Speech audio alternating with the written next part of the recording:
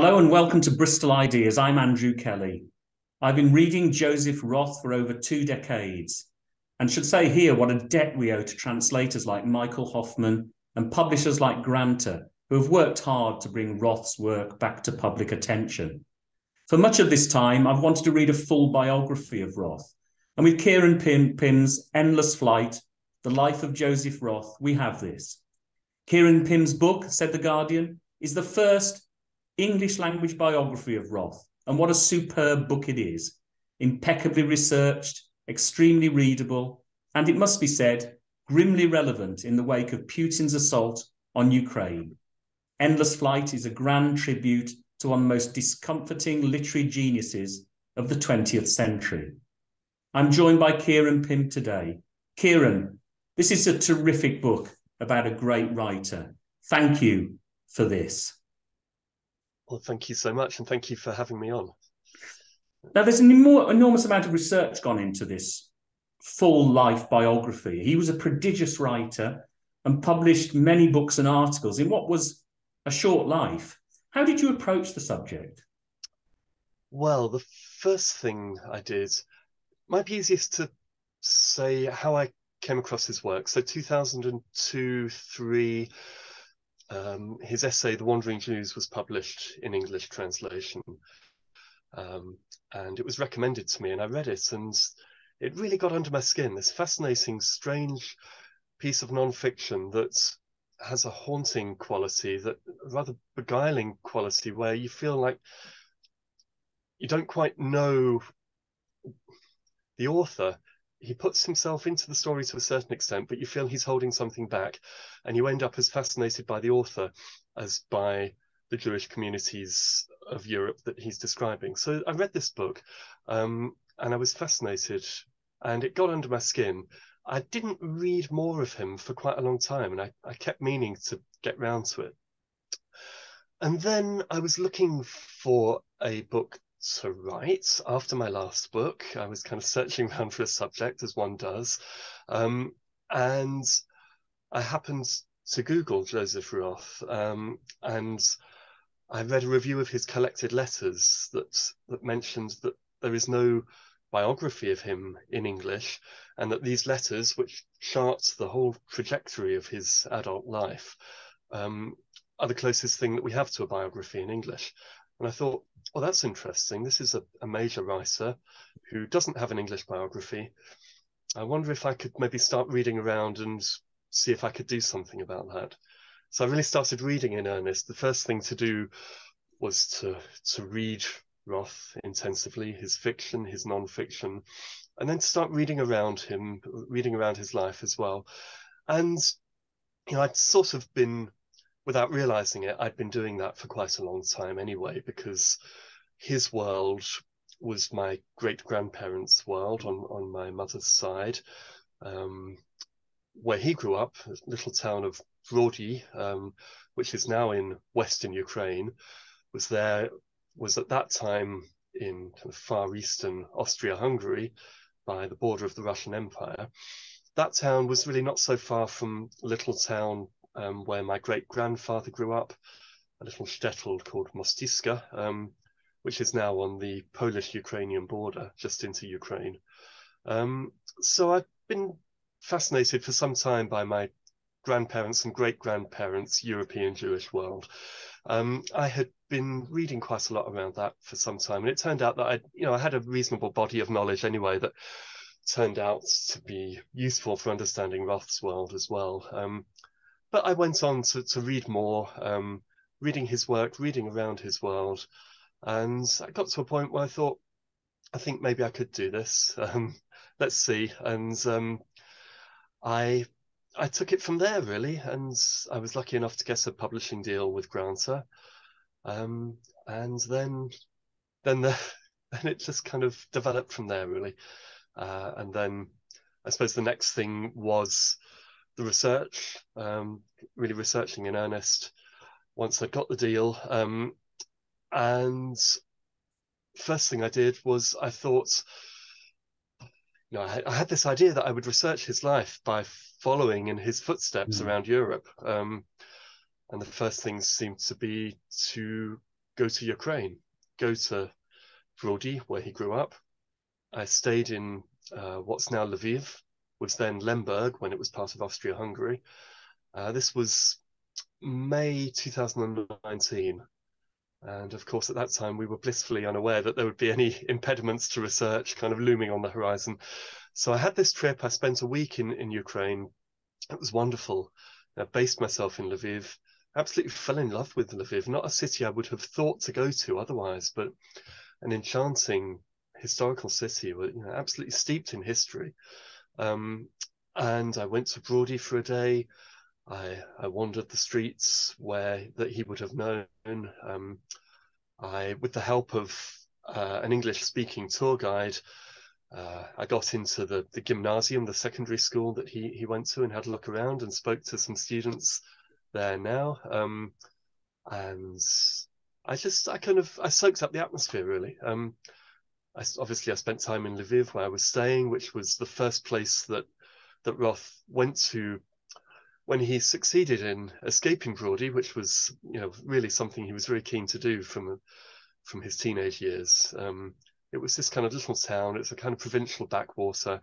It was synonymous with provincial illiteracy and kind of lack of culture. It was a very, very Jewish town, and it was somewhere that was known as a kind of hub of the Jewish Enlightenment in the 19th century. But to the kind of urbane, sophisticated Jewish populations of Vienna and of Berlin, it was somewhere that was really redolent of everything that they had tried to escape, somewhere that their parents or grandparents had left behind. And Roth was very much of that persuasion. From his mid-teens onwards, I think he was keen to escape, and he was keen to move to Vienna and to be a kind of cosmopolitan, sophisticated character. And so he wanted to go to Vienna for university. He settled on a compromise, which was that instead he would go to Lemberg, where his uncle and family lived, and he would stay with his uncle, who would pay for his university education. So Roth spent quite a lot of time in Lemberg, staying with his relatives. He didn't last long at university there, though. He then moved on to Vienna, which was where he really wanted to be. But so I spent time researching in Lviv, researching in Brody, and then I had this idea that I would kind of follow him all over the place, and then COVID came along, and it didn't quite work out as I had planned. But I was thankfully, I did manage after the pandemic, when things started to ease up, while there were still travel restrictions in place, but there was a certain amount of movement. About a year ago, so late 2021, I managed to get to Paris for a few days. January of this year, very late on, I managed to go to Amsterdam and Ostend, which were key locations as well.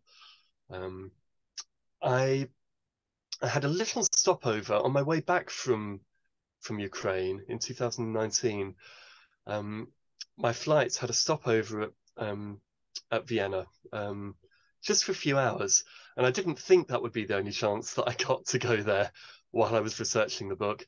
But I had a few hours, and just out of interest, really, I wandered around Leopoldstadt, which was the Jewish quarter, which was where my grandparents on my mum's side were born. And it's where, when Roth moved there to go to the University of Vienna, it's where he lived as well. So I had a little wander around then, not thinking that would be the only chance I got, but I did actually manage to see a few addresses then and just soak up a little bit of atmosphere. So I sort of did Vienna, but not in as much detail as I would have liked. Didn't manage to get to Berlin, but yeah, sorry, go on. Yeah. No, sorry, we'll come back to Berlin. I'll come back. Mm-hmm. Could you tell us a little bit about his family, particularly his mother and father, because they do feature in his work? Sure. Well, so his father his father basically went insane before Roth was born. It's all a little bit murky and uncertain, but it seems that they never met. Roth certainly said that he never met his father. His father went insane, had no involvement in raising Roth. The story goes that he was on a train traveling back across Europe. He was a grain buyer, and it seems that possibly he was ripped off. He lost a load of grain that he had bought, that he had been keeping in a storehouse, and this seems to have kind of pushed him over the edge, and he seems to have gone insane. And then this happened on a train. He was kind of manhandled off the train and taken into psychiatric care, and then goes into the care of a rabbi, and remains kind of living with the rabbi in some state of insanity. Never met his son, as far as we know. So Joseph Roth grew up fatherless, with his mother, the only child of his mother, living with her father, his grandfather. So the three of them living together in this town of Brody in what's now Ukraine. And the mother was perhaps understandably extremely protective of her precious son, having lost her husband to insanity. She certainly didn't want to lose her son, and so she was incredibly kind of protective, to the point that drove Joseph Roth rather mad, really, and he couldn't wait to escape, to kind of shake off her over solicitous attentions. And so once he left Brody and went off to university, he had minimal contact with her, really, which she found incredibly upsetting.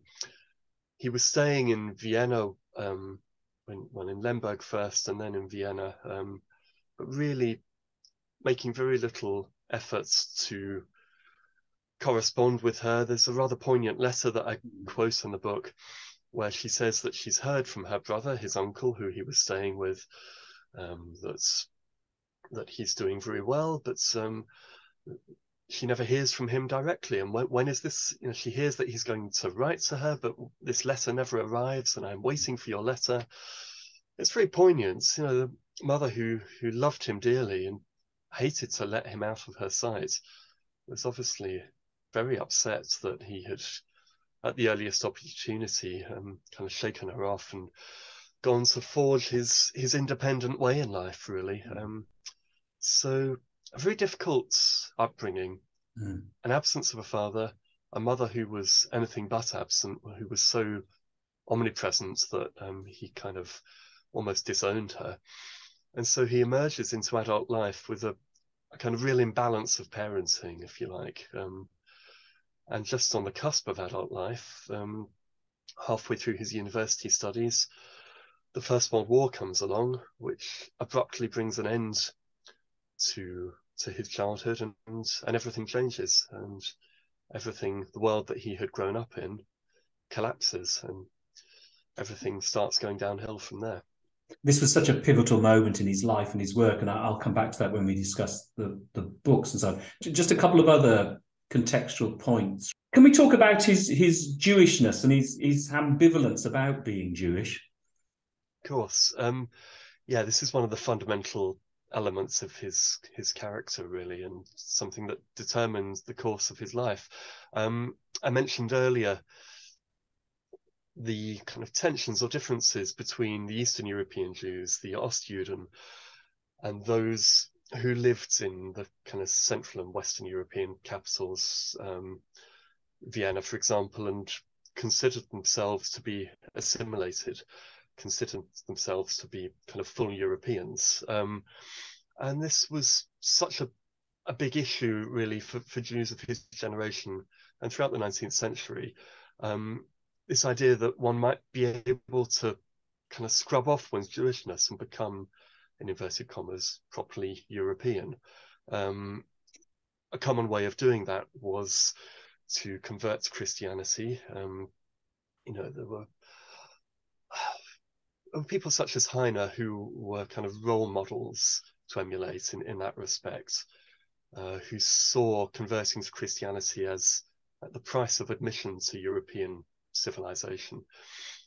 And for Roth, it was a very similar thing. I mean, when he was serving in the Austro-Hungarian army in the First World War, he became very infatuated with the Austrian officer class and the Catholicism of the Austrian upper classes, really. And there was so much that he loved about it.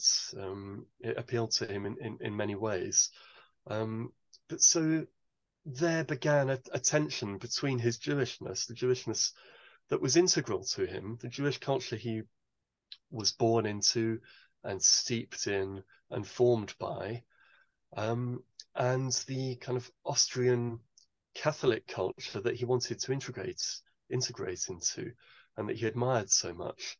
And the Jewishness on the one hand of Eastern Europe that was seen by Western Jews and non-Jews as being rather dirty, squalid, backwards.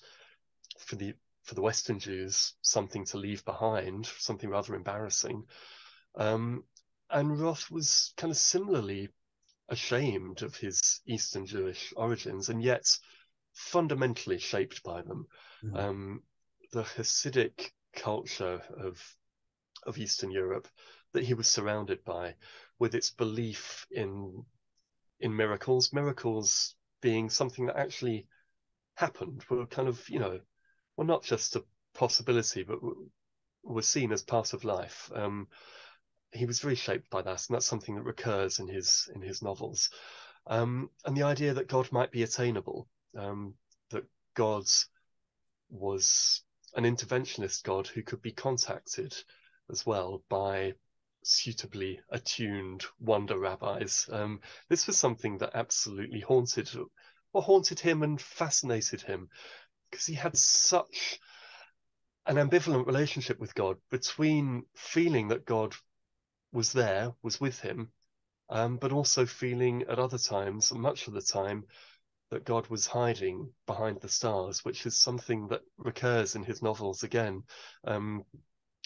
Very often you find his characters kind of beseeching God to intervene, and then despairing that God doesn't intervene, and God just looks on impassively, distantly from behind the stars. It's this beautiful image that crops up again and again. So his Jewishness, his relationship with his Jewishness is partly bound up in his relationship with God, and it's bound up with his relationship with his self as a European of the early 20th century, and this fractured self that he had, that's torn between his Jewish origins and the place of acceptance that he wanted to work his way towards. And one of the reasons I call the book Endless Flight is that he was in constant flight from his origins and towards the place he wanted to get to, which was a kind of an imagined home, I think, an imagined security, a place of security, which I think really didn't involve being Jewish. It involved being accepted and shaking off his Jewishness.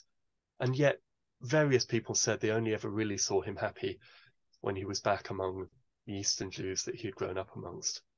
So he was an incredibly conflicted character. He was at home amongst those people, but there was something about the perceived backwardness of his origins that he was always incredibly uncomfortable with. And you mentioned why you partly called the book Endless Flight. There is also this rootlessness in him, that he was always on the move, sometimes forced to be on the move, sometimes because he wanted to go somewhere. And I thought there's a very interesting point that he made. You quote him at one point, "I'm a stranger in this town. That is why I'm at home here." And it became the basis, obviously, of this rootlessness, moving around places for a lot of his journalism as well, and also why hotels appear so often in his work as well. I think it's yes, Well, so much of this comes down to his profound need for liberty, which again I trace to that, largely to that kind of sheltered, constrained upbringing in Brody with his overbearing mother. He never wanted to be pinned down again, and the women in his life suffered terribly because of this. I'm sure we'll go on to talk a bit more about Friedel, his wife, and the effects that living with him had on her. But he never wanted to be committed to anywhere or anyone to the degree that he couldn't just, drop everything and move whenever he wanted to. So living in hotels was fundamental to that, really. Hotel living was the kind of home that he could cope with. I mean, he had a flat briefly, I think, in Berlin in 1922, and he basically thought never again. He said a flat is something final, a crypt. He felt, completely constrained by owning or at least renting a home and having some kind of commitment there. Hotel living was, you could leave at the drop of a hat, and it connects as well with his attitude towards money, which was that money, I think it was integral to buying him freedom. And part of that freedom was the freedom not really to have a family in the conventional sense, but the freedom to have a hotel family, which he often speaks of the hotel staff in terms of family members. He talks about the porter who was a father to me, that kind of thing. And the people who wait upon you in a hotel were kind of like a family whose attentions and services could be bought for money. And, that was the kind of, in return for money, they were duty bound to look after you, kind of care for you, take an interest in you.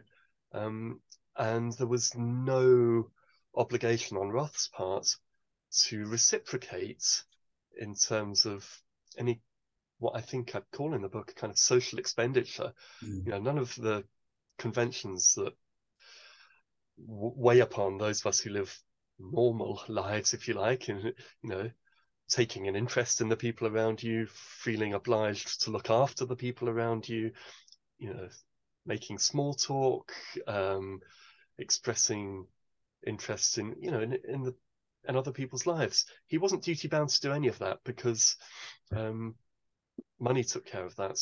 He paid to live in a hotel. He paid for people to look after him. And if he wanted to just drop everything and go, then he could. So that was so important to him.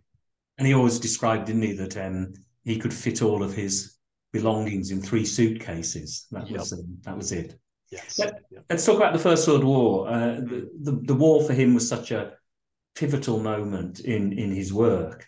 It features strongly in many of his books as important moments. It was also, for many like him, the collapse of lots of things that he believed in about civilization.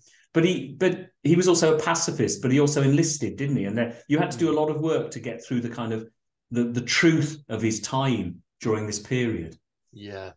So, you're right. He was a pacifist. For the first 2 years of the war, he and his friend Joseph Wittlin were both aspiring writers, both poets, both pacifists, and were fairly kind of steadfast in this for the first couple of years. But then, bit by bit, they saw friends going off to fight and not return, or friends going off to fight and returning kind of maimed or psychologically maimed, at least. And their pacifism came to seem less and less defensible. That was part of it. They felt kind of morally duty bound to go and do their bit. But the other bits, the other element of this was, as aspiring writers, they seem to have looked at it rather objectively and coolly as a source of material. And they both felt that going and serving on the front line would give them an an exposure to an intense life, experiences of life and death that as reasonably sheltered young men to that point they hadn't had before, and they felt this would benefit their writing. They were both kind of fairly physically infirm specimens. Yeah. And it's this rather kind of, darkly comic episode where they absolutely had to persuade the military doctor to give them a certificate proving that they were fit to serve, because he took one look at them and said, no, you're not up to scratch, don't worry, you don't have to fight. And they were like, no, we really want to. So they managed to persuade this bemused doctor to allow them to enlist. And then from 1916 onwards, they were soldiers in the Austrian army.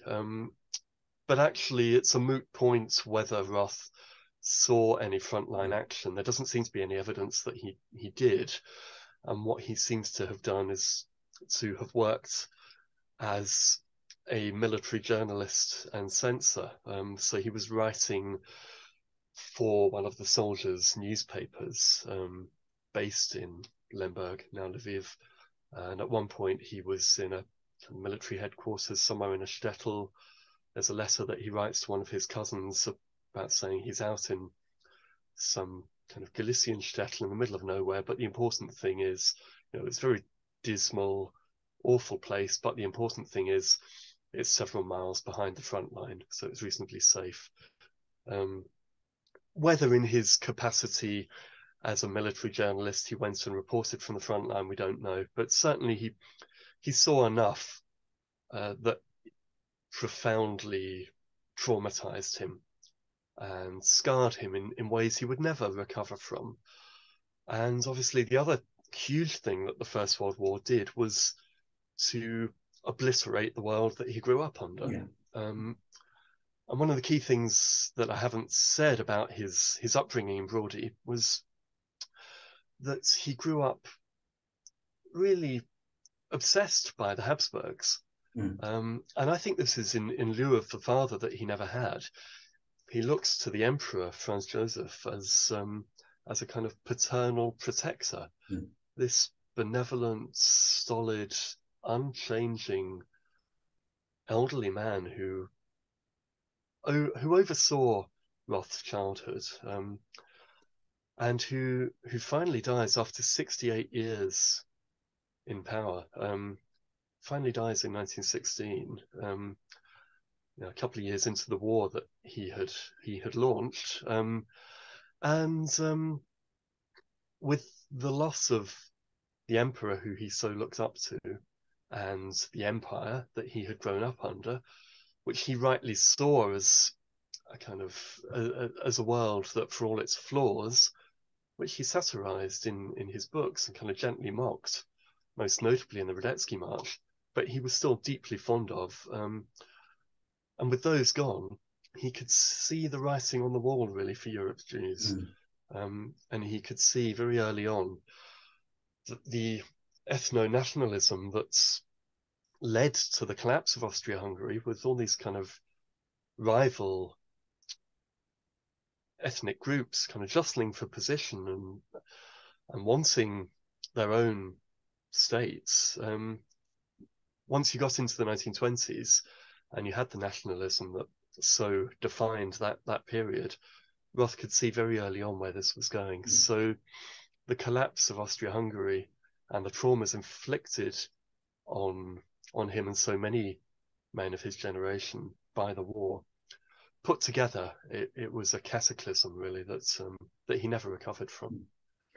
He has a remarkable eye for detail and imaginative way of looking at things. You quote an early article from 1919, an early post-war article, where he talks about the man dogs who help guide war veterans with disabilities, much as a sheepdog guides sheep. And I thought that was a remarkable way of talking about it. And in his writing, German veterans, people who are disabled, served in the war, veterans throughout, feature in his novels. And I even, in your book, read that there's a German word for this, isn't there? Yeah, Heimkehrer Romana. homecomer novels, basically. And this is what his 1920s novels were almost exclusively. They were about men who had gone off to war and been traumatized by it to varying degrees, and then come back home being in inverted commas, because it turned out not to be much of a home anymore, because the place, typically Vienna or Berlin, although they're not always identified as such, but the place and the man coming home have both changed irreversibly. And it's about these traumatized men coming back and trying to come home, trying to rediscover home, and finding that they don't quite fit, really, and that the new post-war society doesn't really have a place for them, these men who gave so much in service of their country. So he does this again and again throughout the 1920s, from his first novel, The Spider's Web, which he would later kind of disown and airbrush from his bibliography. And then with Hotel Savoy and Rebellion, and onwards from there through the 1920s, he's writing these books about these homecoming men.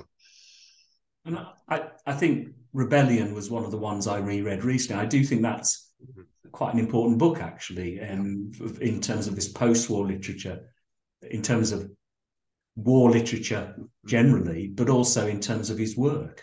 Yeah, it is. I think it's his first really strong novel. It's his. I would say it's his best of his 1920s novels. So 1924 it's published, and it's it's the story of Andreas Pum, who, in Roth's very succinct phrase, where he went to war and lost a leg and gained a medal.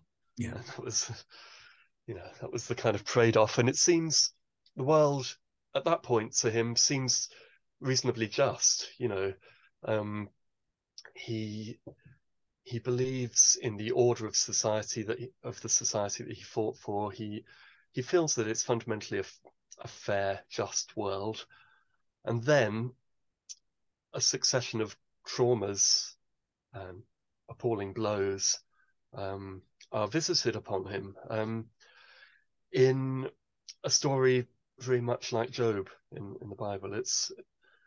That was clearly a Bible story that sank in very deep into Roth in childhood or in adolescence, and it was a story that haunted him, and that he first employs in fiction in Rebellion, and would later come back to in his novel Job, which is his first truly great book.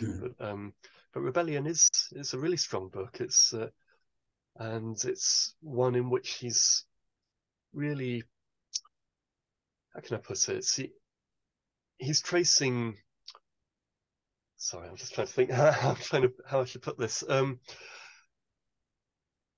It's the first full realization of him looking at the fate of someone who gives so much in service of his country, and in the end receives nothing in return, and is broken by society, which will be a theme of his novels.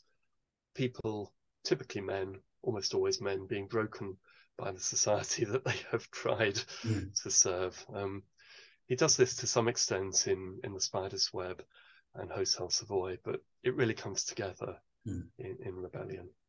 I did spend a lot of time looking into the cinema of the First World War, and particularly the anti-war cinema of the First World War. And one of the themes that came through in Hollywood much later than this was the idea of the forgotten man. And it featured in gangster films, it featured in crime dramas, it featured indeed in musicals, with a very famous song called My Forgotten Man in, of all things, Gold Diggers of 1933. But here it's much earlier, I find, and this is certainly a period we're going to look at in our work in the future. Just a quick question on Spider's Web. This really was about also some of the things you talked about before, about the growth of nationalism, and was this the one where Hitler was first mentioned in a novel. It's said that this is the first novel that mentions Hitler. It seems to be the first, 1923. It certainly seems to be the first novel in which Hitler is mentioned. It's a novel it's very flawed in many ways. It seems either to be unfinished or it's not quite clear. I mean, it appeared in newspaper serialization first of all, and it's possible that the serialization was just abandoned by the newspaper because it started to mirror reality and the rise of Hitler and Hitler's trial so closely that quite possibly it wasn't politic for the newspapers continue running this serialization. It doesn't work all that well in structural terms as a novel, but where it does work very well is as an insight into the psychology of a nationalist. And Roth was obviously fascinated in a very troubled way by these very damaged, angry young men who had emerged from the war and come back home and found that they didn't feel truly appreciated. They were obviously very angered that Germany and Austria had lost the war and were looking for someone to blame. And, the stab in the back myth kind of developed from there. And so The Spider's Web is kind of looking at the mindset of a nationalist, which was obviously something that was preoccupying Roth by the early 1920s.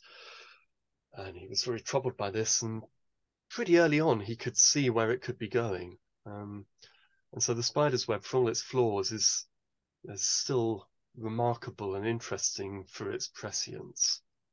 It shows that he was attuned to where Europe was heading before a lot of people were.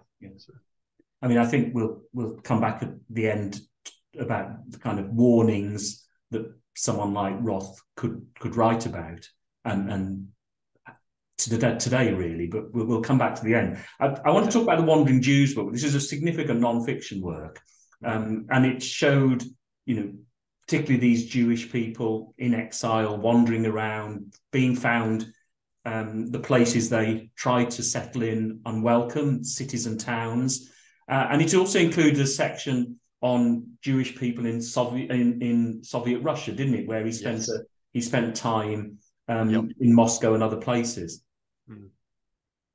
It did. I mean, it's a fascinating book. It's a survey of Europe's Jews in the mid 1920s, kind of city by city, and then looking at the shtetls of Galicia, and yes, looking at the Soviet Jews situation as well.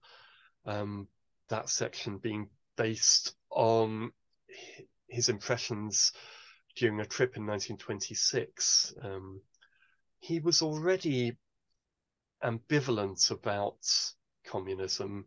He, as a student and kind of in the early 1920s, he was kind of socialist, communist. He was, in his early newspaper bylines, he was known as Red Joseph, Rote Joseph, because he was known as a kind of fiery left-wing political commentator. But then he was, before many other people, he began to grow concerned, ambivalent about the direction things were heading in Russia, in the Soviet Union. And it came about that he had the opportunity to travel there, make a long trip, about 6 months. This came out of a situation which again caused him immense pain, immense trauma, which was that in 1925 he managed to get out of Germany, which was, Berlin, Germany were troubling him profoundly. The rise of nationalism, he was deeply disturbed by. He hated it. It was making him extremely depressed. He managed to get out and get a transfer to Paris, still writing for the Frankfurter Zeitung newspaper, which is who he was working for by that time.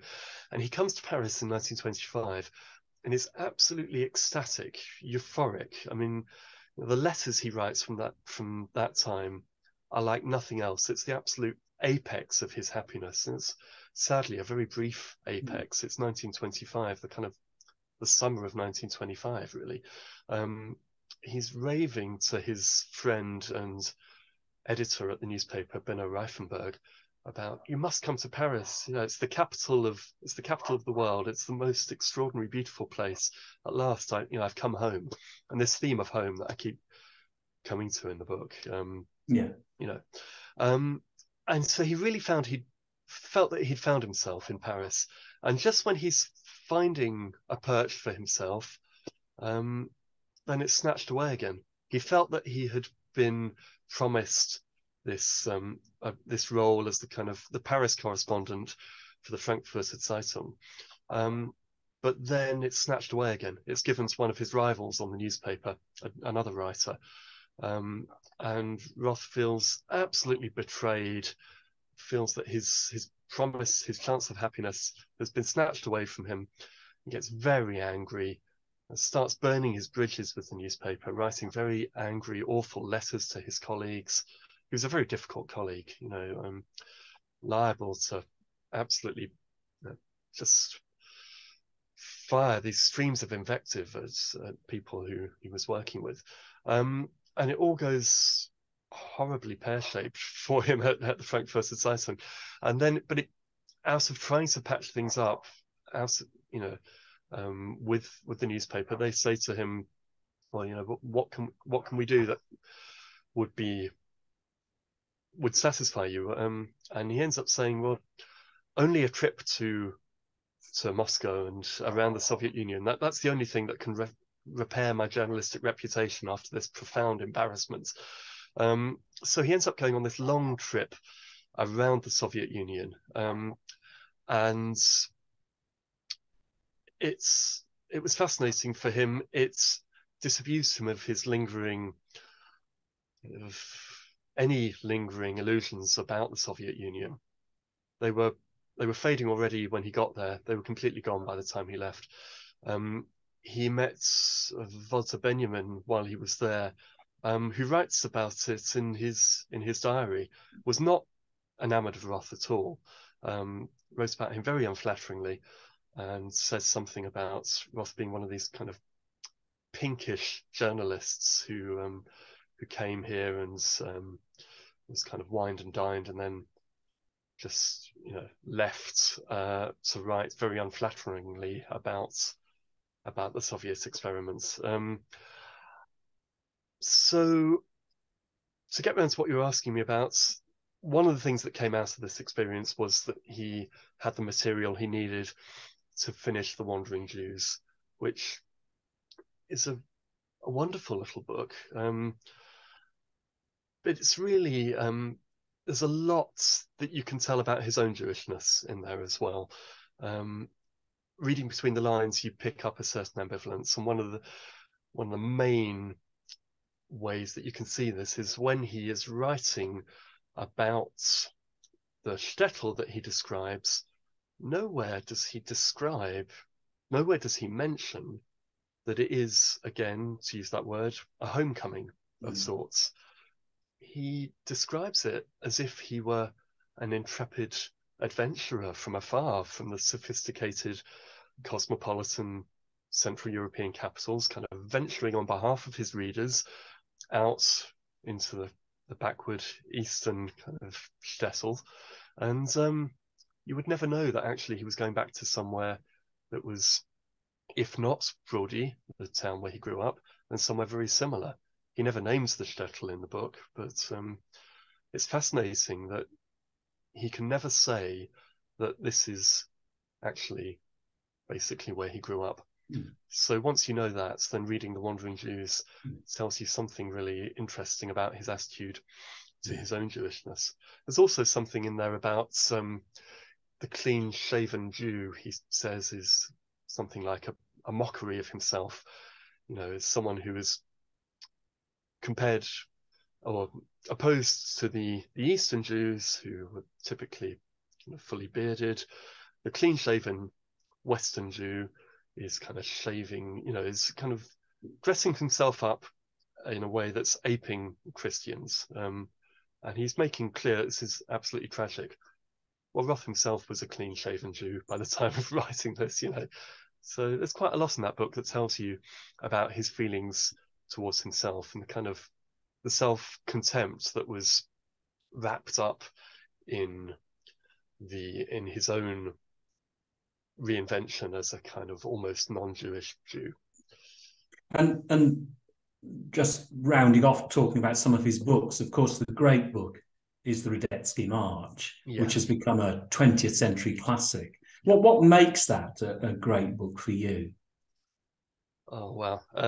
It's a novel that's an entire world in itself. I mean, it's much longer than any of his other books, which are typically really quite short. You know, it's kind of 360 odd pages in English translation, and he really stretches out and creates this beautiful, sad, haunted world, which is the world of the Austro-Hungary that he grew up in, which he so mourned after its collapse. And the novel is told over 3 generations of the Trotter family. So his grandfather, who became known as the hero of the Battle of Solferino, who literally took a bullet for the emperor, Franz Joseph, and by kind of pulling the emperor down on the battlefield and standing in his way and being hit by bullets and saving the emperor's life. And in return for this, he is ennobled and becomes Baron von Trotter, which seems like a favor, but actually is something that kind of pulls him out of his natural position in society, and reroutes the course of his family's direction and history, and spells trouble really for the subsequent generations. So his son, who becomes a kind of upper middle class functionary, a bureaucrat really, a kind of hollow man who is so hollowed out by the constraints of this hidebound Austrian military bureaucratic culture, that he knows the conventions for everything, but he doesn't have any emotions. He doesn't know how to relate to anyone. And so he raises his son, Karl Joseph von Trotter, and the son, Karl, goes into the army, but is a completely kind of empty, sad, directionless, one character, he doesn't really have any direction in his life, other than after a time that he develops a drinking habit while he's serving in the army. And as I think I say in the book, if there's a direction to the novel, ultimately it's the character's pursuit of the next drink. It's a kind of a meandering novel in many ways. It's big and baggy, and sometimes you think it's going one way and it veers another way. The pleasure is not in the tautness of the plot. It's in the depth and realism of the world that he creates, and the deep sadness of its characters, the emotional depth of its characters, and the tragedy of the Trotter family. And it's also a novel that is a deeply alcoholic novel, and it's one that could only be written by a man who knew the tragedy of alcoholism intimately, as Roth did by the early 30s when he wrote this book. The Radetzky March is very different to his other books, I find, historically, where it's situated, but also actually, as you've said, in length. And certainly the alcoholism element does come through. And as you said, this is something that he suffered from as well. And also very different, I find, is a lot of his journalism. I mean, I do think it's remarkable that at the same time he was writing these sometimes incredible novels, he was also writing enormous amounts of journalism for, obviously, to earn money, but also to reflect the places that he lived in. And I'd like to talk about some of those places now and some of that writing. You talked to her about Paris and about how he loved that city for the time he was there. I mean, Berlin is where I guess he was most associated with. But before that, he came to Vienna, and there I think he did have some part of a good time before the war, because he could be with other writers, be in those cafes where he could discuss these things and begin to serve his early years, I think, as in the development of his writing. Is that right? Yeah, I mean, Vienna was it was the making of him in many ways. You know, he emerged as a writer, as a journalist there in the years immediately following the First World War. The first newspapers that he was published by were in Vienna, and it was somewhere that was, as the seat of Habsburg power, it was somewhere that had always meant a huge amount to him. So he first made a name for himself as a journalist in Vienna. Then he wanted to develop his career, and at that point, by the early 1920s, about 1922, it seemed that the thing to do, the place to be, was to go to Berlin. So Berlin kind of attracted him a bit like as a flame attracts a moth. You know, it was that's the effect it had on people then. It wasn't somewhere people hugely liked, but it was somewhere that one needed to go. You know, and it was somewhere that really, Berlin then kind of really developed him further as a writer. Then he goes back to Vienna. So he's kind of going back between Vienna and Berlin, but in the process establishing himself as one of the preeminent German language journalists of the early to mid 1920s. And as you say, at the same time, he's starting to write novels as well. He had ambitions beyond the half-page form, the feuilleton form that was his mainstay as a journalist. As much as he was extremely adept at doing that, writing these poetic, impressionistic little sketches, he knew that he wanted to write something that really intellectually satisfied him, where he could really stretch out over, you know, something that had the scope of a novel. So he starts trying to write these novels, but he's also got to pay the bills, and so he keeps writing journalism at an incredibly prolific rate as well. His work rate in the 1920s was just extraordinary. I mean, it's a man with a point to prove, a man living entirely by his wits, no money behind him. He had his education underwritten by his uncle, but really from early adult life onwards, he was having to pay his way, and his work rate was just phenomenal. The newspaper articles he was churning out, again and again, an extraordinary high level of consistency in terms of quality. But then he starts writing these novels as well. He was his output was absolutely phenomenal. It wasn't sustainable, of course. I mean, he did begin to burn himself out, and that's kind of the point where the drinking kicks in as well, from the late 1920s. But yeah, it was an incredible output. I mean, the feuilleton were particularly suitable for urban life, weren't they? And about because the ability to observe people on the streets, he wouldn't do interviews, or felt that they were not necessary for good writing, and there's a wonderful collection. In fact, we're fortunate we have two wonderful collections actually. One is The White Cities, about the fracturing of Europe, and especially I think what I saw, reports from Berlin, where you say in writing what he saw, he provided a mirror in which Berlin could scrutinize itself and presented the readers with an indictment of Weimar life. And that really comes through that collection very strongly, I find. But of course, Berlin was where he could make his name and a living, and there were plenty of opportunities to do that. He became the star journalist on the newspaper, as you say. But it was also Berlin where he was eventually had to leave when Hitler came to power and his were one of the first books that were thrown into the book burnings of 1933. That's right. Yeah. Yeah. So, yeah, I mean, he went into exile 1933 as soon as Hitler took power. Roth was on the next train out of Berlin. He didn't know that he would never go back, but he wouldn't, and he lived the rest of his life in exile.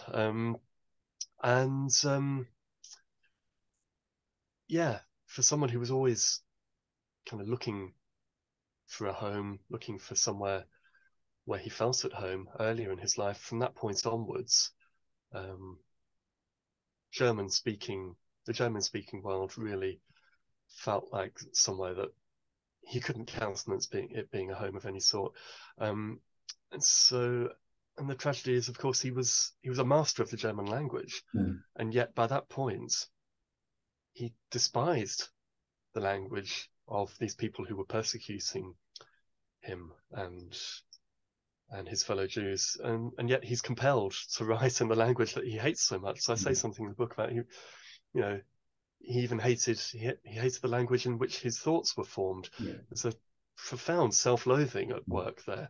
He felt so discomforted by being a German language writer who was then completely rejected by German culture and had to exile himself from it.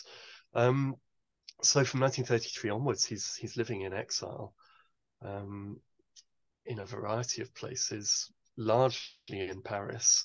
The publishing houses that published him once he was an exiled writer and couldn't be published in Germany were based in Amsterdam and Brussels. So increasingly he spends his time kind of around there as well. Amsterdam becomes a key location for him. So I ended up spending some time in Amsterdam and writing a bit about his time there. But yeah, it's fundamentally Paris is his key location from 1933 onwards. And it was somewhere that felt like home if anywhere did, but he was a deeply unhappy man by that point anyway, and nowhere felt very much like home. I mean, the whole period in the many tragedies in the book about this period, and one of them is, of course, his wife, who becomes mentally ill, is incarcerated in a hospital, and is eventually murdered by the Nazis. Yeah, Friederike Reichler, or Friedel, as she was known, they met when she was 19, he was about 25, and he was infatuated with her. She was very beautiful, charming, sweet, funny, not very worldly at all, not very educated, had a kind of uneducated intelligence. They married a couple of years later, married in 1922, only a few days after Roth's mother had died. And it was probably the pivotal bad decision of his life, that he married this very sweet, charming, but deeply troubled young woman, who perhaps would have been okay if she had been able to live, a kind of reasonably quiet, steady life somewhere where her innately nervous disposition wasn't overly exacerbated by external factors. Instead, she attached herself to Joseph Roth and lived a life of constant transit, constant insecurity, living by his wits, living from one pay packet to the next, constantly zigzagging back and forth across Europe, living in hotels, separated pretty much from her parents and sisters who she'd grown up with, and having very little stability in her life. And she was clearly someone who needed stability, needed reassurance.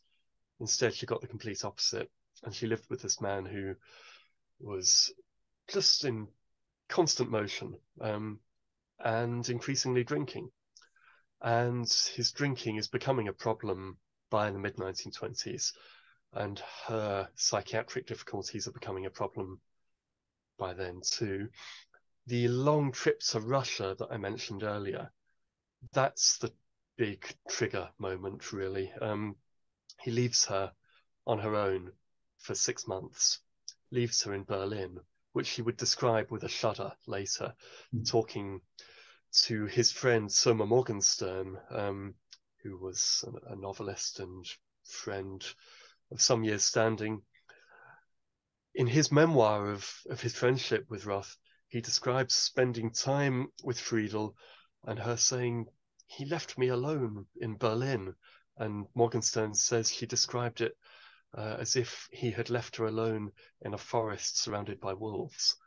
And so this experience of him abandoning her, clearing off to the Soviet Union for 6 months, wandering around on his own and kind of finding himself, was absolutely disastrous for his marriage and for her mental health. And it's the beginning of the end, really, in terms of her mental health, their marriage, and his mental health as well, because from that point onwards, the drinking just accelerates. 1928, Friedel, what was almost certainly schizophrenia, becomes kind of full-blown, fully manifests. And he, from that point, is in and out of psychiatric care. That's the moment where his drinking goes from being a bit of a problem to something absolutely systematic in 1928. 1930, he's institutionalized once and for all, and is never released from psychiatric care again. And yeah, it's just a deeply haunting, tragic, awful story of a very vulnerable young woman whose life was ruined, really, by her association with this very volatile, unsteady man. And he felt, for all that he felt very angry at times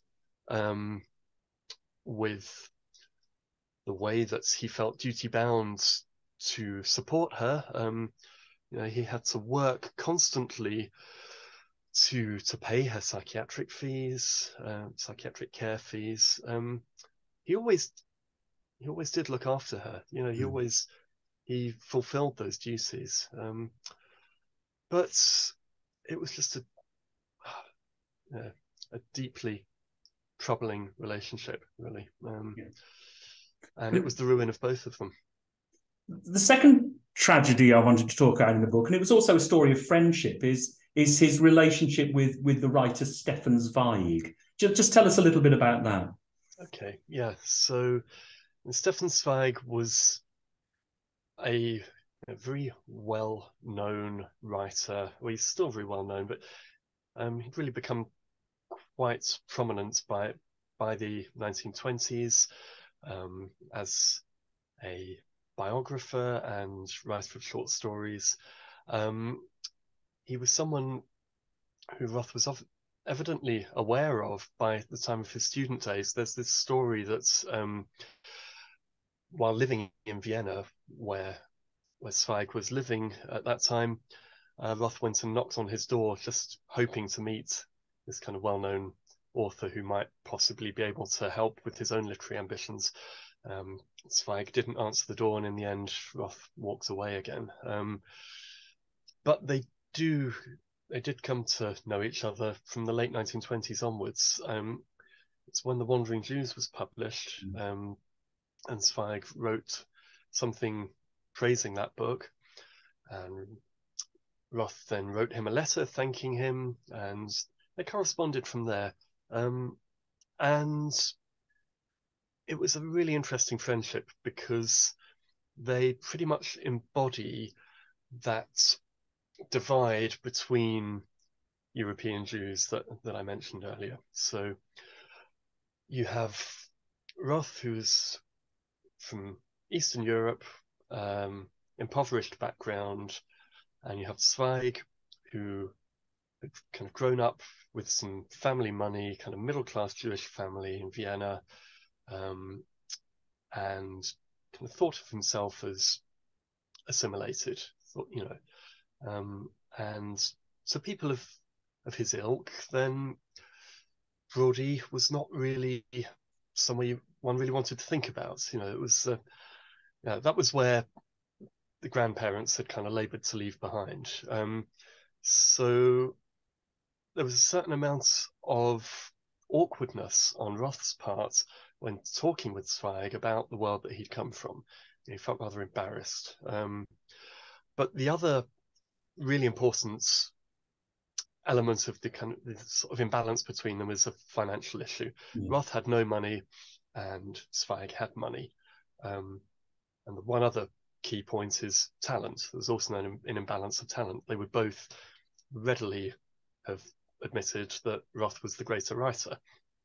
Zweig made no bones about that at all. So Zweig had money, Roth didn't. Zweig had some talent, but he wasn't a great writer. Roth did have substantial talent. And so Zweig, being a very generous and I think rather guilty kind of a character who had a certain amount of guilt about the amount of money he had,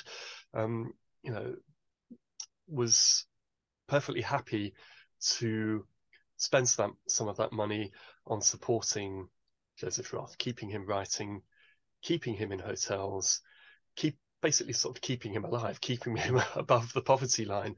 But it becomes a really tempestuous, toxic relationship where, because Roth felt very strongly that he had to be seen as incorruptible, he had a very strong conscience in many important ways. For all that he could behave appallingly at times as well, he had to be seen as incorruptible. So one of the ways that he handled that was, although he took money repeatedly from Zweig, he didn't want anyone to think that Zweig had bought his friendship.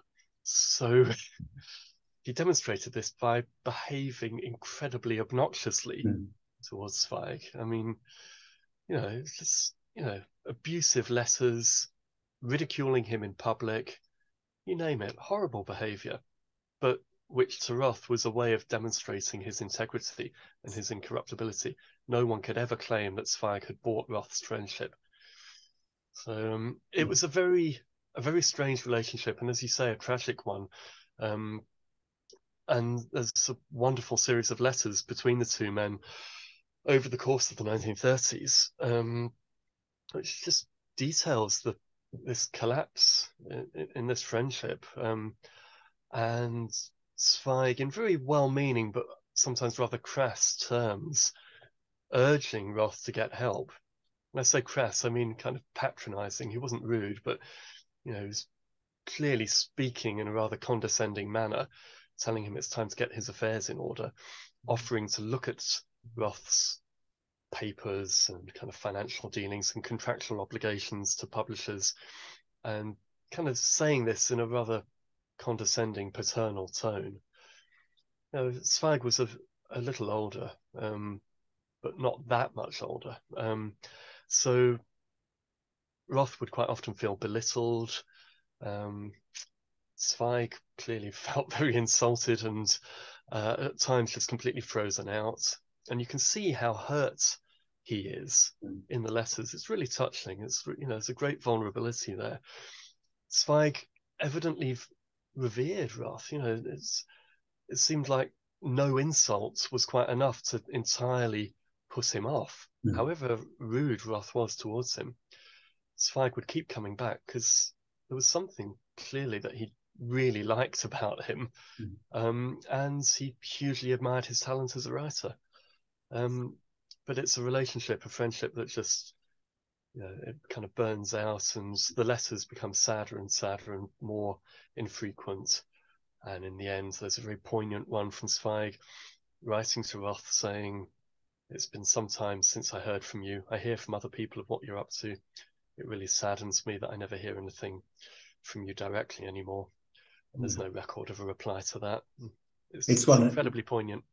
Yeah, it's one of the saddest books I've read, but also one of the saddest end to a book with that letter. I've remembered that long since I finished reading the book. I mean, when Roth died, 1939, just before the Second World War broke out, he looked a totally broken man. I mean, you track this through some of the pictures and actually line drawings that you include in the book. Yeah. He looked so much older than 44, didn't he? He did, yeah. I mean, I'm 44 and I don't always feel that I look hugely good for my age, but my God, if I need any reassurance, I can look at some late pictures of Joseph Roth, because he aged about 20 years in 5 years, really.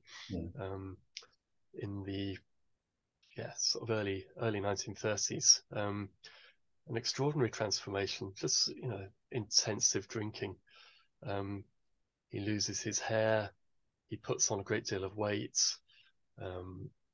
his liver becomes distended, he grows this moustache, which was kind of intended to obscure the fact that his teeth and his kind of gums were loosening, his teeth were starting to fall out.